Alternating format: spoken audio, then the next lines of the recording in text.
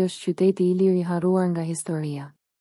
Kanë kaluar disa muaj nga lajmi i jashtëzakonshëm i arkeologëve kroat se historia ilire do të rishkruhet dhe me këtë edhe historia e Ballkanit dhe Europës.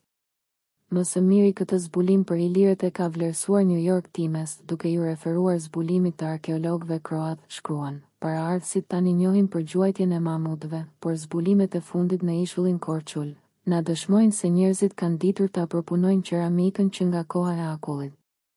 Dhe këta njerëz që kanë ditur të bëjnë shumë më shumë se sa gjuetin kanë pasur kulturë, zhvillim teknike, dhe që kanë ditur shumë më shumë se sa ndoshta po ha mendsojmë edhe tani, dhe arkeolog kroat e amerikan, dhe se librat që mund të jenë shkret për nga mësimet e gabuara të historisë dhe arkeologjisë së deritanishme. Arkeologët kroat kur e bën publik zbulimin e tyre, që sipas tyre ndryshon kuptimin e historisë së përgjithshme botërore. Zbulimet në ishullin Korçul, në lokalitetin Kopil kanë zbuluar një nekropol Ilir, në të cilën janë gjetur copëza qeramike, të cilat datojnë ndërmjet viteve 17.500 deri 15.000 para Krishtit. Raportonin mediat kroate në vjeshtën e shkuar, duke prezantuar punën kulmore të hulumtimeve 4 vjeçare. Paradoksalisht me bindjet dhe librat historik dhe arkeologjik, ky zbulim e përafron kohën dhe kulturën ilire dhe njerëzore, me moshën e piramidave të Bonjës që arkeologu Samiragic pretendon se i ka zbuluar, dhe janë rreth 20.000 të vjetra, e më shumë. Pra, kufiri i kulturës ilire dhe asaj ballkanike dhe europiane janë zhvendosur për më shumë se 10.000 vjet apo rreth 15.000 vjetra para shfaqjes së asaj që njihet si qytetërim helenik dhe që Europa e quan themel të qytetërimit të saj dhe atij botëror madje, duke e vlerësuar si më superiorin në antikitet. Ajo që është habitse se në Vareza u gjetën përveç qeramikës, edhe armë prej hekuri dhe stoli prej bronzi, argjendi, qelçi dhe qelibari. Varezat e këtij lloji nuk kanë qenë të njohura, kurse sa i përket organizimit, dimensioneve dhe përmbajtjes paraqesin një gjetje të re në studimet historike të banorëve ilir për kohën para Krishtit. Arkeologu Dinko Radić, kryesues i ekspeditës arkeologjike, kishte deklaruar se ndjehen të privilegjuar që në një vend të vetëm mund të shfaqet tërë historia e panjohur njerëzore. Në ishullin Korçul janë zbuluar dëshmi të jetës së njerëzore, që nga epoka e gurit deri në epokën e bronzë. Mendohet se zbulimet në Kopil do ta ndryshojnë mënyrën se si ne e shohim historinë në këto hapësira. Ilirët shpesh i perceptojmë si margjinal, veçanërisht në raport me kolonët grej. Megjithatë, kërkimet tona kanë treguar se roli i ilirëve në këto hapësira ka qenë më i madh se sa është menduar dhe paraqitur deri tani, thot Radić.